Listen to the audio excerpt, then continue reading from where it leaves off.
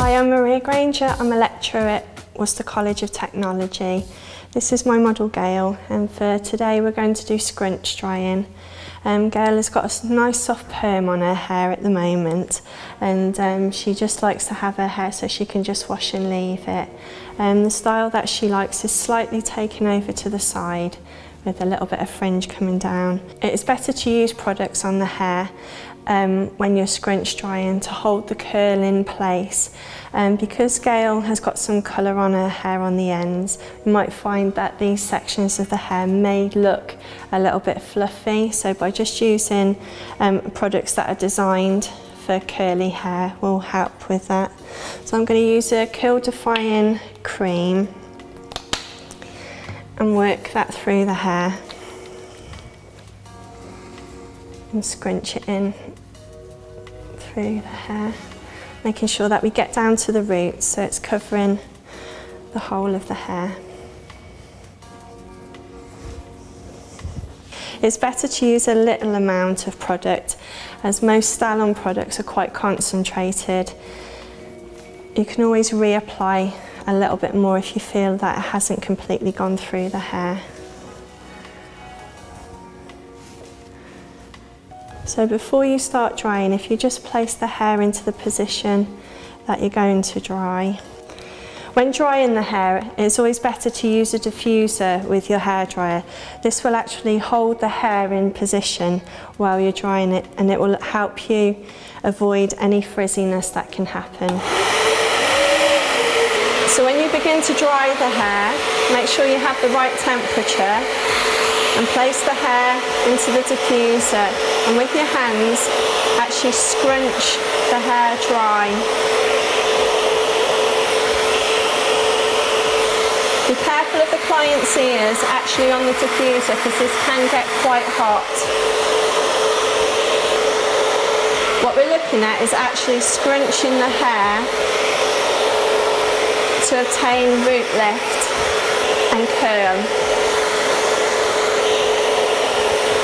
Because Gail's hair has been permed, we don't need to work the hair so much.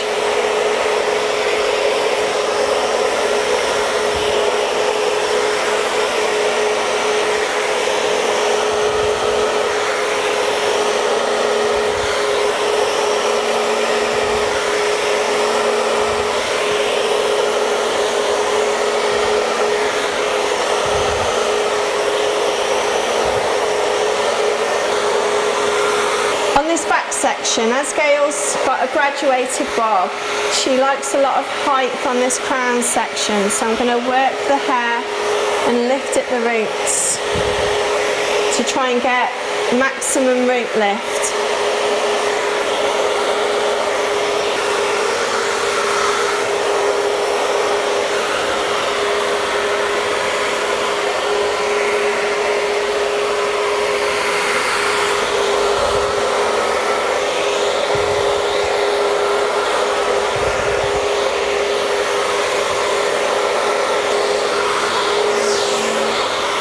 And again, place the hair into the diffuser and working at the roots, scrunching the hair up.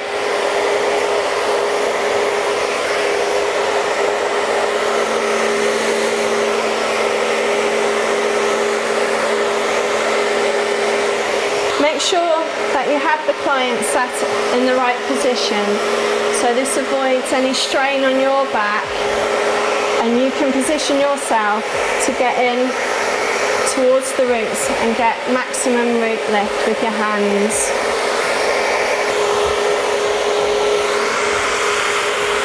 When I come through to do the top section, I'm going to position myself so that I can still reach in and scrunch in at the roots.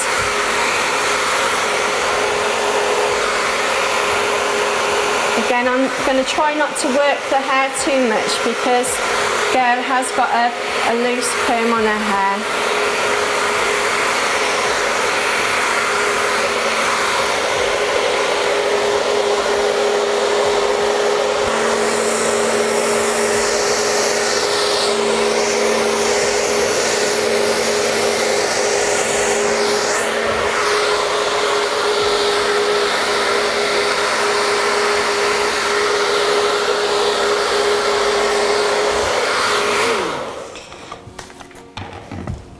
Just through the back section, I'm just going to blow dry this under to help with the graduation.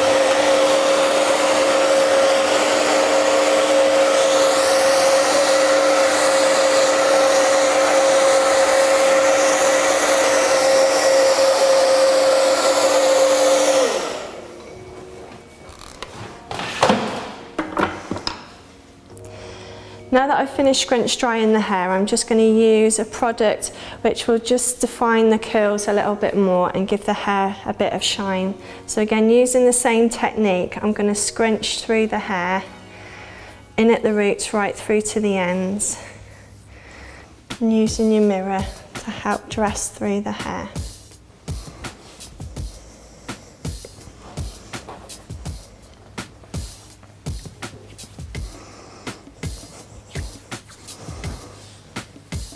Work it through by scrunching.